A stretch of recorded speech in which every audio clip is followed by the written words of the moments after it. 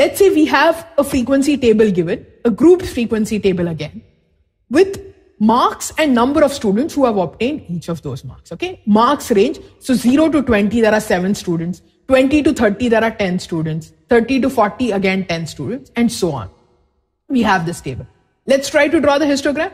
What is going to be on the x-axis? X-axis is the variable being measured. Correct? What is the variable being measured? Marks.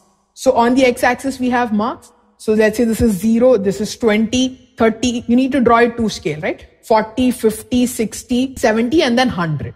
The last group is 70 to 100. Y-axis is your frequency or the number of students in each marks. Let's draw the bar now. 0 to 20, 7 students. 20 to 30, 10 students. 30 to 40, again 10 students. 40 to 50, 20 students. And so on. 70 to 100, there are 8 students. Okay? Now, let's do one thing. Look at these two rectangles. Look at the rectangle 20 to 30 and look at this rectangle 70 to 100. We said the areas of the two rectangles should represent the number of students. The areas of the two rectangles should represent the number of students. Out of these two rectangles, which has the greater area? Clearly this one. You pick this rectangle and put it on this. You can clearly see that it's more, right? Visually, you can see this has a greater area. But actually, if you look at the number of students, in the 20 to 30 range, there are 10 students, and in the 70 to 100 range, there are only 8 students. So this is not correct, right? The 70 to 100 rectangle should have actually had a smaller area. Why is this happening? Why is it not correct?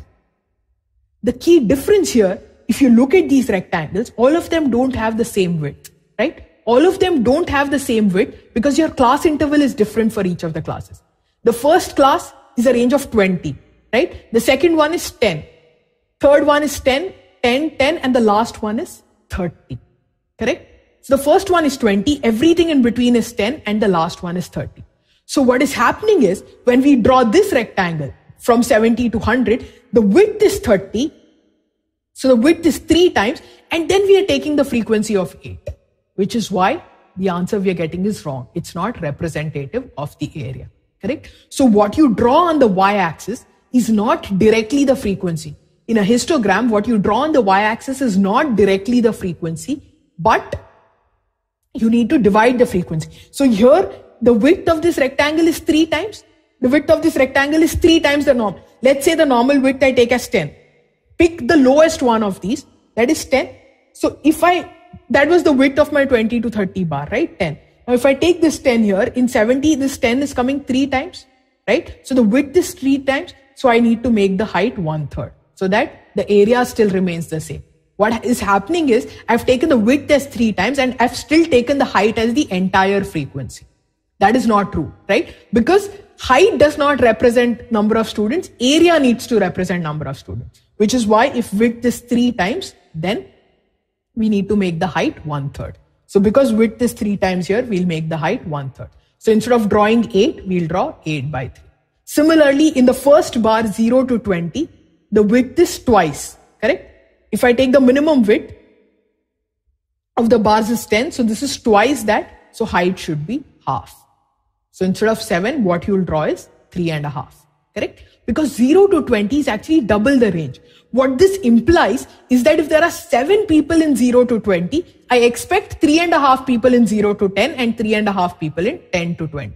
That is why we make it half. Because everywhere else, our range is only an interval of 10 marks. Otherwise, it's not comparable, right? It's not fair to compare 20 to 30 with 0 to 20. Because if you were to say that, these were all people, each person gets a group, and whichever group has the highest frequency wins. Then if you were assigned the 20 to 30 group and somebody else had 70 to 100, you would say it's not fair, right? Because 70 to 100 is a larger range. If you have a larger range, obviously you'll get more number of students, correct? Which is why it's not a fair comparison. So what this means is that 0 to 20, the frequency is 7. What I expect is 0 to 10, it will be 3.5. 10 to 20, it will be 3.5. It might not necessarily be true. Maybe there are 0 people who got 0 to 10 and everybody got between 10 to 20. But that conclusion we cannot draw based on the data given to us, correct? We assume that it is all equally divided. Similarly, 70 to 100, the size or the width of the range is 3 times. So if I divide it into 3 parts, each of those parts will have 1/3, 1/3, 1/3. Correct? In the entire range, there are 8 people, 70 to 100. So within 70 to 80, there'll be 8 by 3, 80 to 90, 8 by 3, 90 to 100, 8 by 3. That is what it means, dividing by 3. That's the reason we divide it by 3. Correct? Mathematically, when you have to draw the histogram, the method is simple. We found all the class intervals, divide each of the class intervals by the minimum class interval. So in this case, the minimum class interval is 10. So in the first case, I'll do 20 divided by 10, that is 2. 10 by 10 is 1, 10 by 10 is 1, and so on. Finally, I'll get 30 by 10 is 3. Correct? And what I draw on the y-axis is, in the first case, 7 divided by 2, 10 divided by 1, 10 divided by 1, and so on. Finally, for 70 to 100, what I draw on the y-axis is 8 divided by 3. Correct? That's how you get your histogram. That's how you get your histogram. Very easy to plot when all the class intervals are equal. When all the class intervals are equal, the y-axis is nothing but directly the frequency. When they are not equal, you need to adjust for the width. Correct? Because area represents number of students.